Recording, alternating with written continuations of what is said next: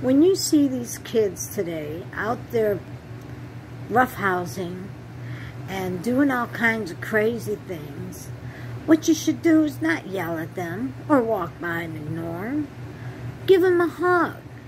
Tell them that you love them, and know that. Tell them that you know their struggle growing up in a single-family home and stuff. Tell those boys and girls that you love them. They'll appreciate that. I know they will. I heard someone the other day tell us, you see one of those trouble kids out there, you know, them teenagers out there, they're breaking glass and windows and all that stuff. Go up and give them a hug, because they come from single-parent homes, and they don't get the love they deserve. Ha! Give them a hug. I'll give them a knock upside the head. What's the matter with you people? You baby these kids. That's why they're so bad. That's why they're so wild and rowdy.